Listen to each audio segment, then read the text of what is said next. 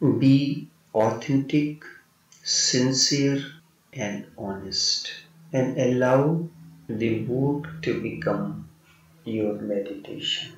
The first thing to be understood is that you have to be authentic to yourself, sincere and honest as well. But this does not mean that you have to hurt others through your honesty and sincerity. Also, this does not mean that you have to disturb others. And also, it does not mean that you have to disturb the rules of the game. All relationships are just rules of game, and most of the time you will have to work and wear masks and false faces as well. The only thing to remember is not to become the mask. Use it if it is good and needed, and keep the rules, but never become the mask. Never get identified with it. You be like an actor that goes on changing the roles on the screen, plays different roles, but is not identified with any one of these. Never get identified with it, play it, never, but at the same time get identified with it. This is a great problem, particularly in the West for new generation.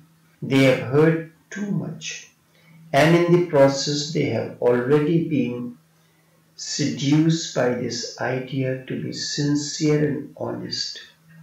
Sincerity and honesty is good, but you do not know how cunning and destructive the mind can be. Your mind can find excuses. You can say a truth not because you love truth so much, but just to hurt somebody. You can use it only as a weapon. And if you are using it as a weapon, it is not truth. Instead, it is worse than a lie. Sometimes you can help somebody through a lie, and sometimes relationship becomes easy through a lie. Then use it. But do not get identified with it. That's the important thing. Be a good player, learn the rules of the game, but do not be too adamant about anything. Remember one thing certainly, life is a great complexity. You are not alone here. There are many related to you.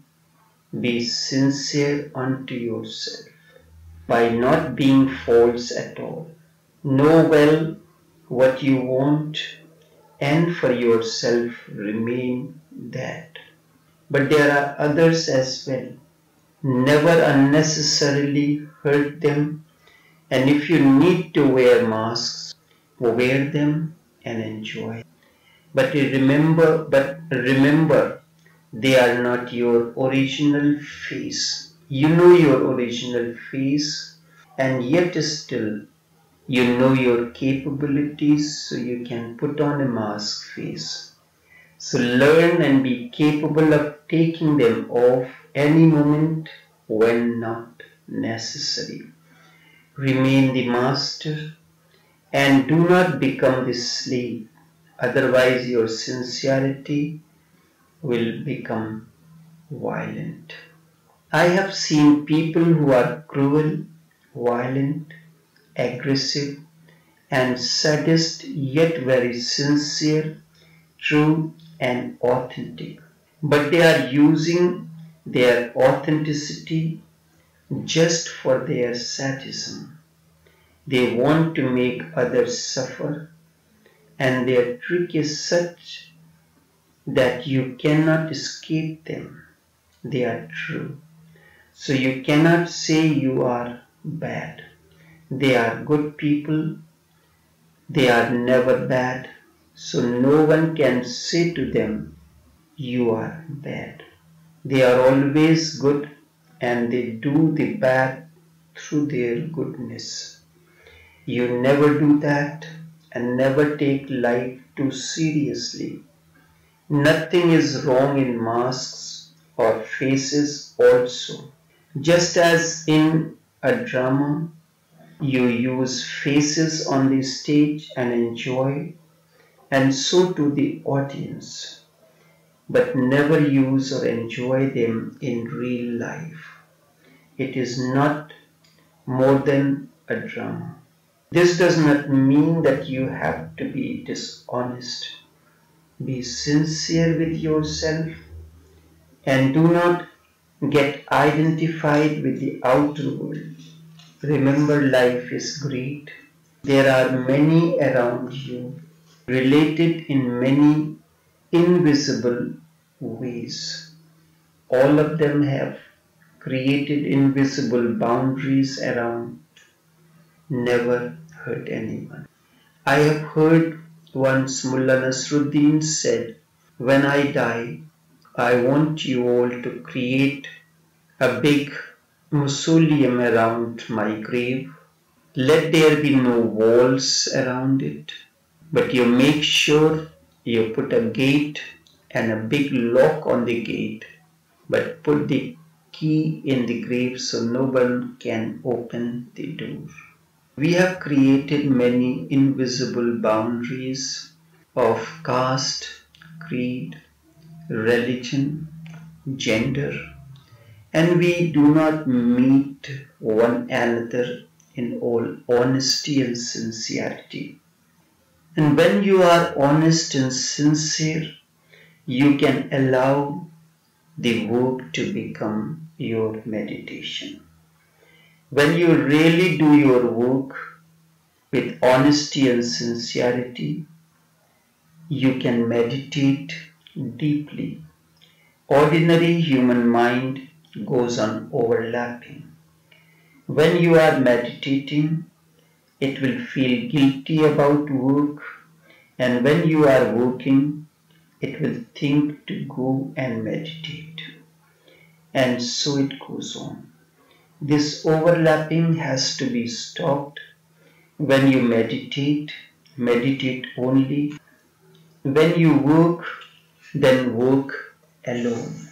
This way you will find your work will become one day meditation. Never try to escape in any way from anything work or family or meditation. Whatsoever comes, you get to the core of it, enjoy it to the fullest, and in that very moment, you will convert this act into a meditation. There is no need to escape from anywhere.